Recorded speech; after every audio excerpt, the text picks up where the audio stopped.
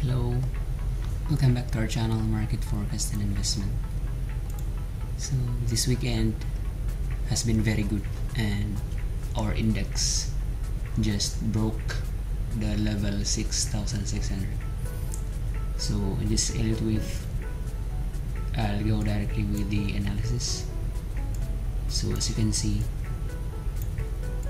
index is in an impulsive wave 3 and it will be topping and hitting this resistance trend line of this ending diagonal wave C of wave 2.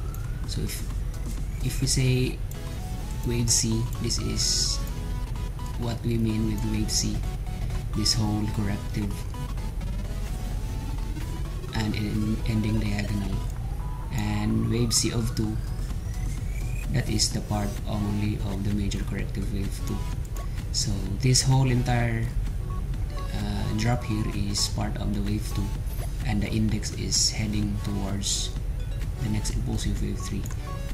So next few weeks we might be seeing the index correcting and revisiting this zone here for the anticipation of a corrective wave 4. So wave 4 usually will take corrective triangle before heading and resumption of the trend. So this will be our anticipation if we follow correct Elliott wave theory. So we will see with actual market data, for we have only remaining 5 weeks to finish this year. So early next year will be a really very good resumption of trend for our impulsive wave 3. So let's try to check one of the top traded stock for the past months, ABA. So my internet right now is not so good. Please bear with me for a moment.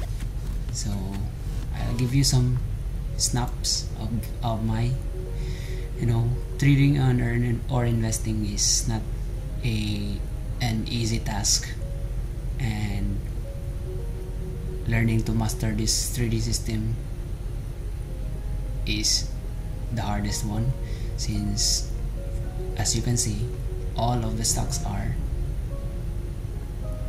in a folder with updates on the charts. So let's check on ABA. So ABA is, for quite some time I'm tracking those movements, starting from, let's try and check this.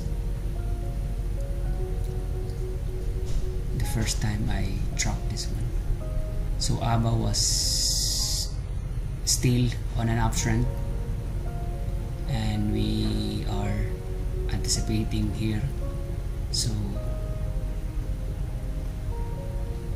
on and on, I update the counts and then label them based on my understanding of the wave theory. So here we expect some corrective wave 4 around 2 pesos per share, and then we integrated Kumu Ichimoku cloud as sort of the trending determinant of the strength of the trend. As you can see, it made a bounce on the cloud, and we are expecting some price confluence on these Fibonacci levels, which have not yet actualized, and this time was, I think, 3 to 2 weeks ago. So enough of this, let's go back to our actual map.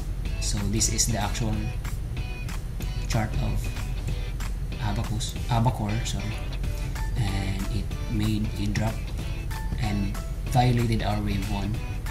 So it violated one of the Elliott wave rules. So instead of making this as a wave 1, so right now it will become a wave A.